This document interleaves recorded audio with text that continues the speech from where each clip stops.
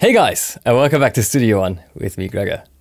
Today I want to talk about a topic that most, if not all, music producers are going to run into at some point, and that is clipping. So what is clipping exactly? You might have seen this clipping message when you're exporting something like your song from Studio One, or you might have seen the red clip light go off in your mixer. But what does that mean exactly? Well, clipping means that in the conversion process from digital back to the analog output, like your speakers, there's level being pushed that's too much for the converter to handle. And you might not hear that too well in a studio environment where you have really nice converters with good headroom.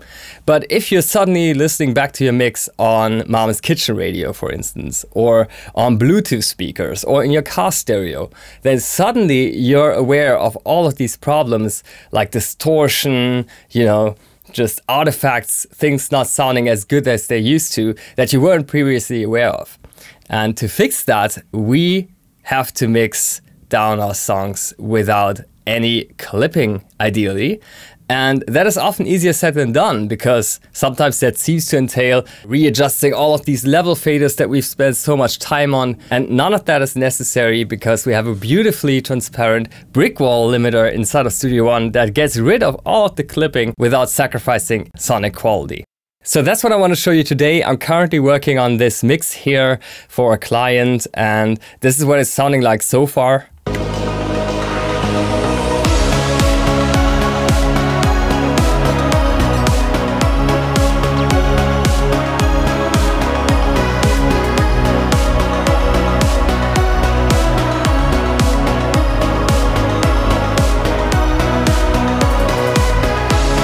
Right, and that sounds pretty good to me. Here in my studio, I don't notice any distortion whatsoever. So I feel quite confident that I can export this and send this over to the client. Let's say I'm just taking a small snippet of this by simply holding my mouse here to the top corner of the transport bar.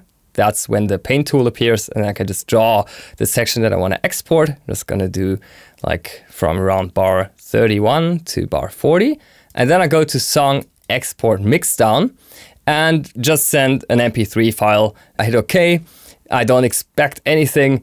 And suddenly I see this message, clipping has occurred. The signal was 2.8 decibels over. Do I want to delete the exported file? Now I might think, that sounded completely all right to me.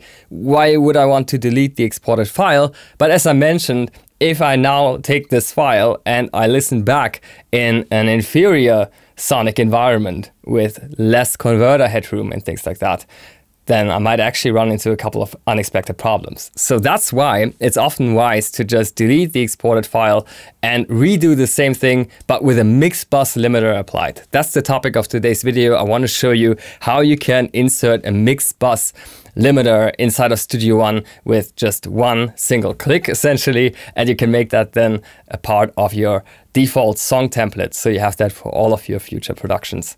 So I can see the clipping already before I export the song, actually.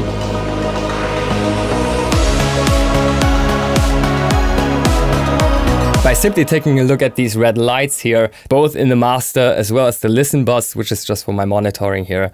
And the easiest way to deal with that, as I said, is just applying a mixed bus limiter with a very transparent setting, so it doesn't really change anything about the sound. It just gets rid of that nasty clipping. And we find that directly built into Studio One. There's no need for any other third-party plugins. I just head over to the effects section of Studio One's browser. And if I then go to the PreSonus effects, I should find the limiter right here. Now, if I click that, I can actually just drag a preset directly into my song.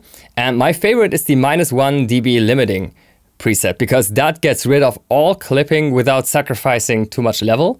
I can just drag and drop that here into the main out insert chain, or I can also, if I don't have the mixer open, just drag and drop that here onto the main out level meter that you find in the transport bar. It's a nice little trick that not too many people are aware of. Now that is already applied, and this is what it looks like. It's just a small plugin. You can also drive the input here. This is very useful if you want to just maximize the volume of your signal without distorting it or clipping it. Just raise that up until you hear some distortion and then back it up a little bit again. And this can be very useful if you're working with highly dynamic signals such as a piano, which tend to distort very quickly as you're raising the volume. Okay. So that's all I need to do. And if I export the same section right now by going to Song, Export Mixdown once again, now I see that there's no message popping up again, and I can send this out to the client with confidence. Now, if I just make a quick A/B comparison here, you'll see that it sounds exactly like it did before.